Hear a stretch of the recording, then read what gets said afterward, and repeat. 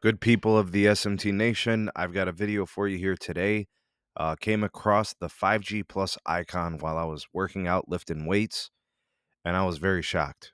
The gym that I work out at is a retrofit gym, meaning it's a building that stretches, I don't know, probably like 4 or 5 businesses long. So it's like got this parking lot, and then all the businesses are in this island in the middle. And the building's pretty, built pretty well. It's brick. uh, the walls have a lot of metal, and there's a few windows in the front of the entrance, and that's really it. There is a garage door, but it remains closed, and it's got, this building has all types of metallic lining. Anyways, this is a very, very challenging place for cellular signals. The tower site for T-Mobile is probably just over a mile away. I get barely usable speed on N71, just enough to, just have the occasional buffer depending on where I'm standing within the building. Verizon is very similar, only low band reaches. It's more consistent. I don't get buffering video or anything. AT&T previously actually was the best of the three. I don't know for whatever reason, but the serving cell must be a little bit closer possibly, or the band 14 just has a better, you know, ability to get into the building. So I frequently use AT&T whenever I go into the gym. And I got my iPhone 13 Pro, and you'll see that just on this day, out of nowhere, seemingly 7 p.m., I picked up the 5G Plus icon.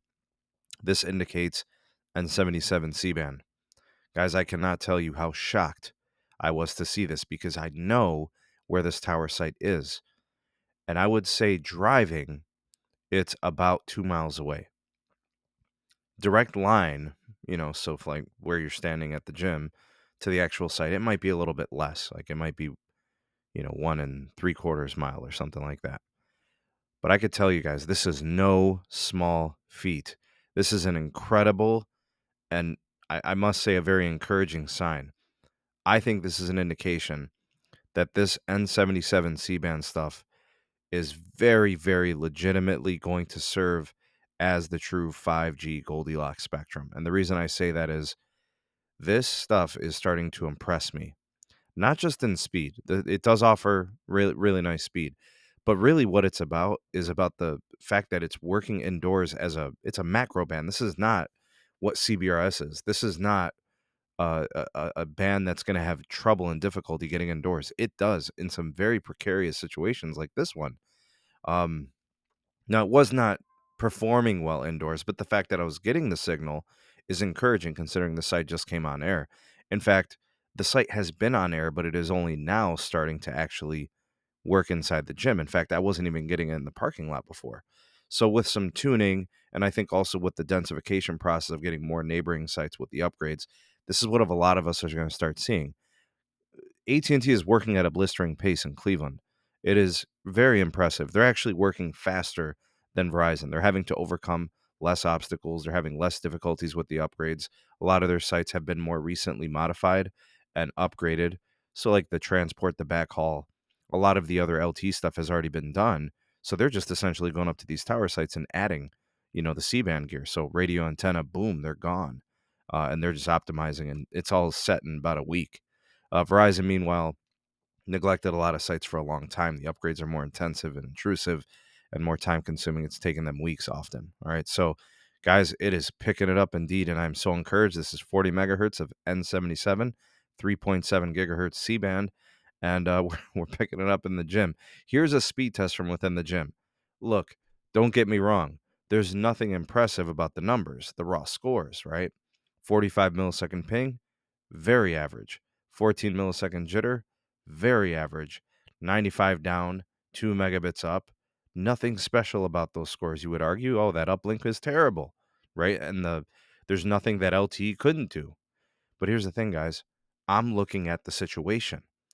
The story has been from some narratives being spun by certain people that this stuff is going to require double the tower density that N41 has or needs.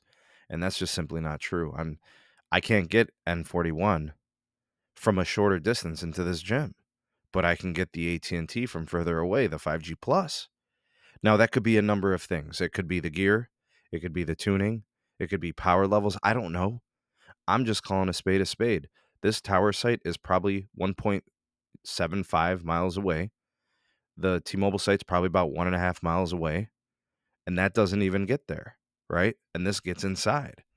So I'm celebrating the fact that this stuff is really good, right? So there's the indoor speed test. You will see 5G plus.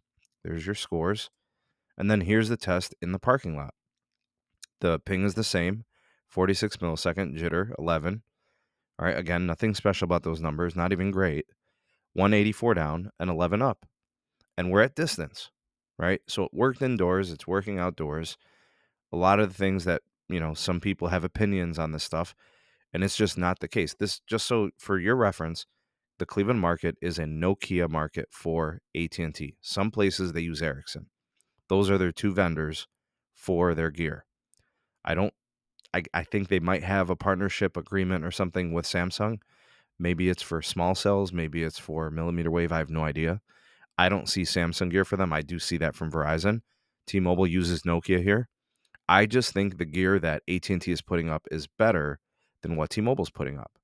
And that would explain why a lot of times I'm seeing that the AT&T 5G Plus seems to work a little bit better for range and coverage. Now, the T-Mobile N41 is faster, and that's because they have much deeper spectrum in those channels, right? The N41 channel is 100 megahertz here, and they also aggregate some LTE with it. So it's much faster. Typically, the N41 sites are about 500, 600 megabits per second routinely. Even on a bad day, it's like 400. The AT&T 5G Plus, I'm getting speeds of around 300 to 400 average. Some of the more optimized sites, I'd say, are like 400 or 500. In fact, one of the sites I've tested recently was like 620, which is a great speed test. That's the one that's over by the airport. I've got video coverage on it. But I just want to show you guys, there is a lot to be excited for with AT&T's N77 5G Plus build, Verizon's 5G ultra-wideband build with this type of spectrum, with this particular frequency, the 3.7 N77. And of course, they're getting pushed by T-Mobile, who's leading the way in their mid-band build, right? They're forcing the issue. They're way out ahead. They started first. They got that 5G stimulus with the merger, and they've taken advantage of that opportunity, and they've built a massive 5G UC network in comparison to their competition, who are essentially just starting. So they're out and ahead, and they're going to continue to put their pedal to the metal and try to excel beyond their competition, and these guys are trying to catch up, and it's manifesting itself in my market, and I love it. It's been incredible to watch these companies upgrade their networks at a blistering pace, and I've enjoyed it every step of the way. It's to my benefit. I'm happy to have these carriers building out these networks so quickly and rapidly here, and it's been an enjoyable ride. I wish a lot of you could kind of share that same experience in your markets, but CapEx is a thing, and some markets get the love from certain carriers and other markets get love from other carriers. And I guess, you talk with your wallet. If you want to have the best networking experience, you go with the most reliable, you go with the most capacitive, and where you are on a regional level. And the way that AT&T is really building out this network, guys and gals, I'm really starting to contemplate switching my main line from Verizon to AT&T. And the reason I'm thinking about that is because I could save money. I have the fiber.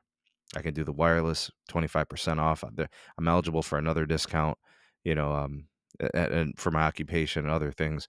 Uh, but the networking, they're impressing me. I have to call a spade a spade.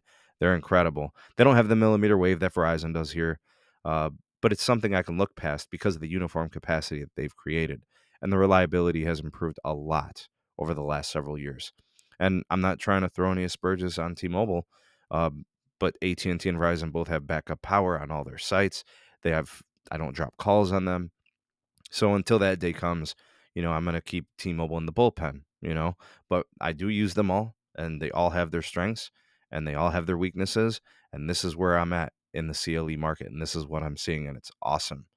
What do you guys think of the testing? What do you guys think of the scenarios, kind of the conditions and where I tested and the outcome?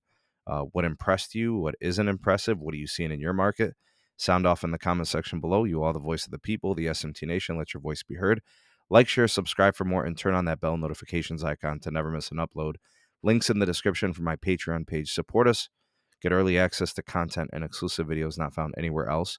Also, my Twitter handle and my Twitter link is there in the description. And all business inquiries can go to the Gmail address in the description as well. Thanks for watching. See you all in the next video.